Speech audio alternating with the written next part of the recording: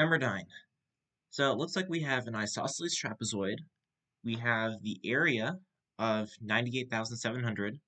We have the two bases, the two parallel bases, and we have to solve for the height. So to do this, we can use the formula.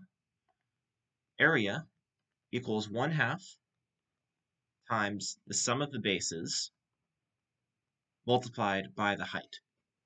And we can just plug in values that we already have. We have the area, A, and we have B1 and B2. Now we have to do is solve for H. So 98,700 equals 1/2 times 294 plus 640 times H. So to solve for H, we just multiply both sides by 2,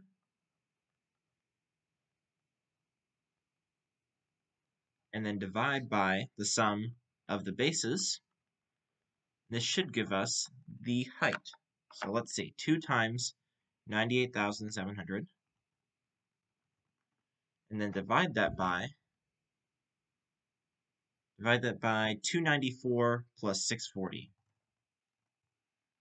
And you get, rounding to 3 sig figs, you get 211. Alright, so now for number 10, looks like we have a rectangle, we have the area, we have one of the sides. So this is one of the simplest formulas that we're going to have. It's just area is equal to length times width.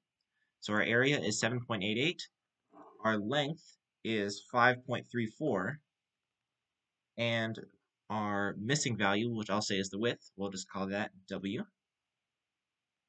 And so to solve for W, it's just 7.88 divided by 4.34, and let's see what that is. 7.88 divided by 4.34, and we get, rounding to 3 sig figs, that's going to be 1.82. So this is going to be 1.82. Alright, so these geometries are usually pretty simple, usually just one step. Just as long as you know the formula, you can solve these. But yeah, if you have any questions from other tests, make sure to leave a comment and I'll make a video with a solution. With that said, if you enjoyed the video, leave a like and subscribe. This has been Investigative Math, and I'll see you next time.